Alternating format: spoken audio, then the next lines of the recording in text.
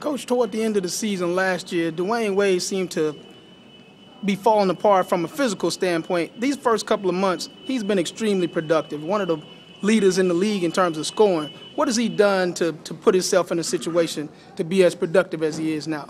Well, number one, he was never falling apart. He's a warrior that plays through things that a lot of guys normally wouldn't, and was on a team trying to do something incredible last year. So that should be commended.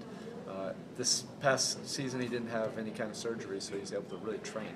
Okay. And he was able to recover after the long season, but train and really get ready for this season. He hasn't been able to do that for quite a few off seasons. He's always had some kind of procedure or something because of the 82-game playoff grind from the year before.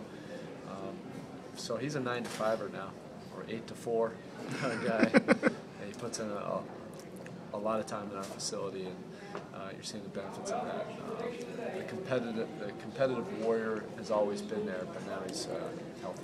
How are those young guys on the team absorbing all of his leadership and his ability to overcome obstacles? Well, there's two things that they see. Number one, every time they come into the building, he's there. Okay, that sets a better example than anything you could possibly say. Secondly, he's had to be more vocal this year. Certainly more than he has in the last 4 years, but he has to show everybody, tell everybody what the Heat culture is, what the Heat way is, and he's been terrific with that leadership this year. Thanks, Coach.